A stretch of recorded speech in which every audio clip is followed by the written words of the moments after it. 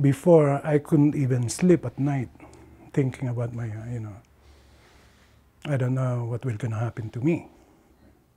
And now, there's like a new life. This patient was diagnosed with a very advanced form of kidney cancer.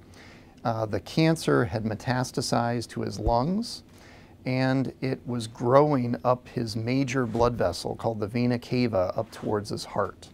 So about a third of patients with kidney cancer present in this advanced way. And the procedure called the angiovac procedure allowed, through small skin punctures into the vessels, essentially all the tumor in the vessel was able to be sucked out. So all the patient had left was just the kidney tumor and a little bit of tumor in the renal vein. The angiovac device uses large suction catheters that are attached to a cardiopulmonary bypass unit to filter out tumors and clots and other material from the bloodstream and deliver the blood back to the patient. For this procedure, we required several large access sites to the patient's circulation.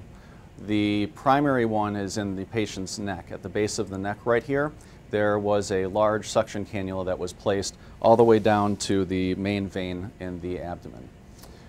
The blood then circulates out of this cannula and filters through a cardiopulmonary bypass machine and sends through a filter where it traps the debris, clot, and tumor. And then we have another access site in the patient's groin where we return all that blood.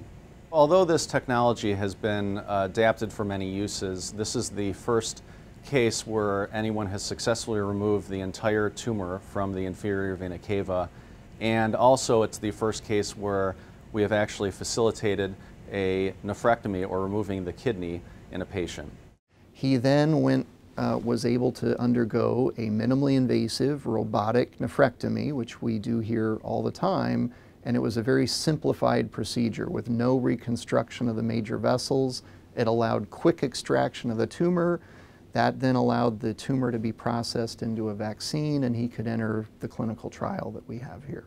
So that whole process, start to finish, of simplifying a nephrectomy through this new procedure, the robotic nephrectomy, entering a clinical trial, this has never been done before. So we're very excited about this.